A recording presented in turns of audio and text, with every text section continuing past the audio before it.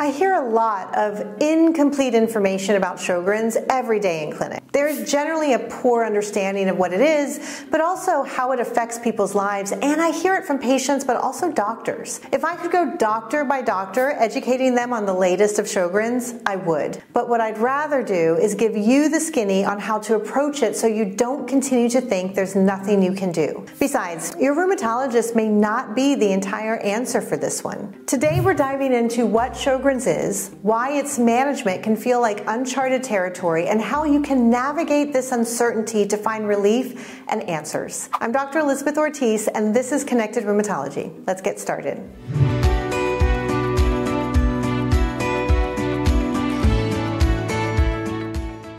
Sjogren's disease is an autoimmune condition that I often think of as a cousin to lupus. Like all autoimmune diseases, it stems from a hyperactive immune system that is turned on itself and attacks the body instead of protecting it. This leads to inflammation, which then causes a wide range of symptoms. Most people associate with dryness, dry eyes, dry mouth, and even dryness in less obvious places like the throat or the vagina. These symptoms occur because Sjogren's attacks the glands responsible for producing moisture, like the salivary and lacrimal glands. But Sjogren's is so much more than just dryness, because remember, it's a systemic autoimmune condition, meaning it affects the entire body. For some, the disease can target the joints or other organs like the kidneys or muscles and cause inflammation similar to what we would see in lupus, rheumatoid arthritis, or myositis. For others, however, they may not have those serious problems, but then they still suffer from fatigue, brain fog, or even widespread body pain. You could line up 10 people with Sjogren's and each one would have a completely different set of symptoms. As you can imagine, this makes diagnosing and treating Sjogren's a unique challenge for everyone involved. This is why learning your flavor of Sjogren's is so vital. It will guide the care you seek out based on what you have going on. A diagnosis of Sjogren's is made, like all my other autoimmune diseases, through a combination of symptoms and lab tests. More specifically, do you have dry eyes or dry mouth? And do you have the anti-SSA or anti-SSB antibody?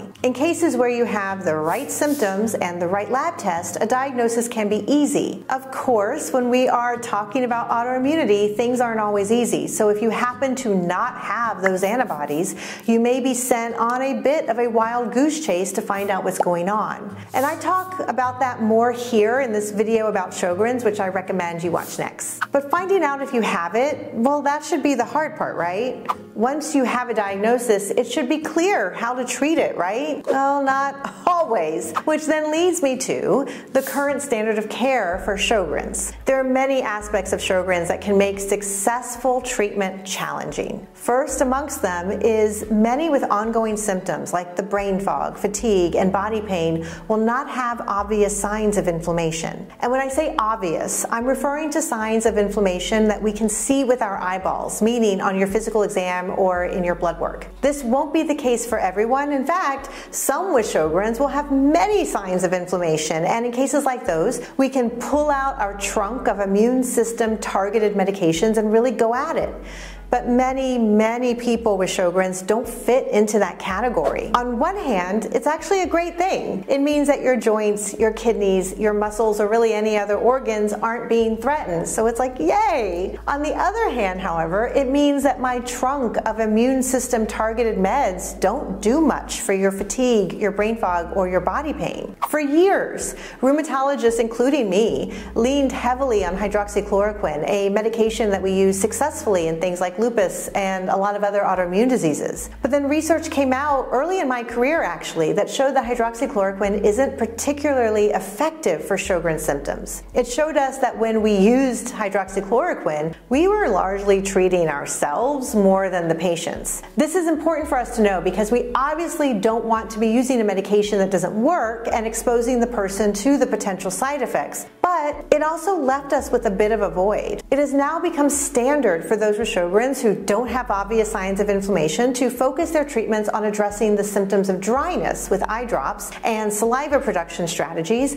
and having them come back every 6 months, largely to make sure nothing has changed and to do a thorough lymph node exam, because we know that having Sjogren's carries an increased risk of lymphoma. This may spare those with Sjogren's the exposure to a drug that doesn't do anything, but then it doesn't do much to address the body pain, fatigue, and brain fog, and it's just a frustrating reality. Many patients leave the rheumatologist office feeling like their most debilitating symptoms are being overlooked. There is, however, something that can be done, but it requires us to use a different approach. Research is now suggesting, what I have seen in clinic for years, that these more vague but still life-changing symptoms might be more closely linked to the hypersensitive nervous system we see in fibromyalgia than the joint pain we see in RA or lupus. This now opens the door to a whole different set of tools that can actually be helpful. Now, the tools in this toolbox are far from perfect, but they are worth investigating and discussing with your doctor. They are medications that we would typically associate with fibromyalgia in that they go after pain and fatigue through neurologic mechanisms as opposed to treating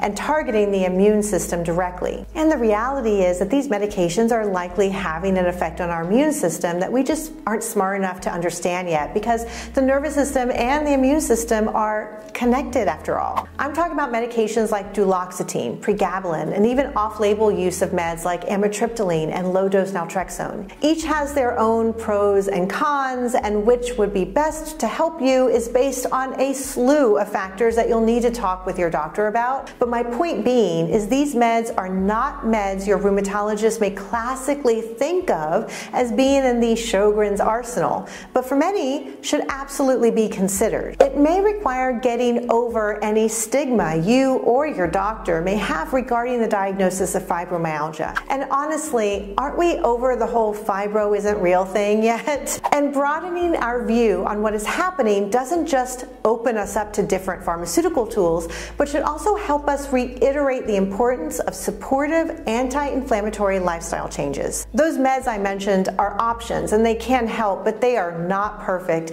And the best results are found when people develop a plan that incorporates both medications and diet and lifestyle changes. I'm talking about things like an anti-inflammatory diet that's low on processed foods and sugar and high in omega-3 and leafy green vegetables. We're talking about a regular movement routine that gets your heart pumping and your muscles working. We want regular, restful, and restorative sleep, at least 7 to 9 hours a night that leave you feeling refreshed in the mornings. And we cannot forget about stress management. The effect of stress on our nervous and immune systems can be like adding fuel to the autoimmune fire. We all live in this modern world which our bodies interpret as stress around every corner. So it really is about management of that stress. Ask yourself, what do you do every day that helps you manage it? And then closely tied to stress management, who are you surrounding yourself with? The community or lack of community we have around us influences our body's systems in ways that are either supportive or detrimental. These lifestyle changes are important for everyone, honestly, but they take on a new meaning of importance when you have an autoimmune condition, especially when you have an autoimmune condition with limited treatment options. But here's the thing, not every rheumatologist is equipped to guide you through these lifestyle changes. This is where you may need to seek help from outside your doctor's office, which I know may sound controversial and like blasphemy coming from a doctor's mouth, but it's the truth. Medical doctors are not the best at helping you, 1, identify which of these lifestyle areas you should focus on, and 2,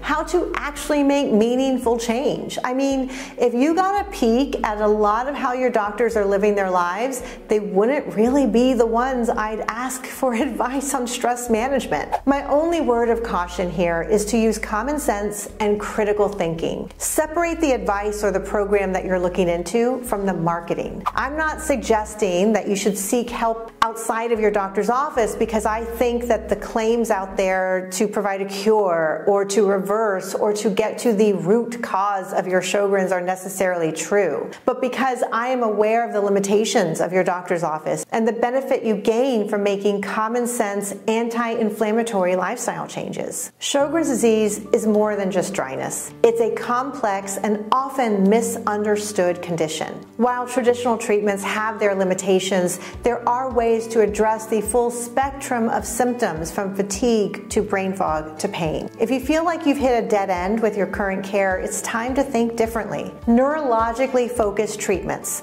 lifestyle changes, and even guidance from other professionals can offer relief. My mission is to give you the information you need to make the best healthcare decisions for you. So if that's something that you're into, it really helps if you can subscribe to the channel and like and share this video. If you want to learn more about Sjogren's, I suggest watching this video next. Thanks again, and I'll see you next time.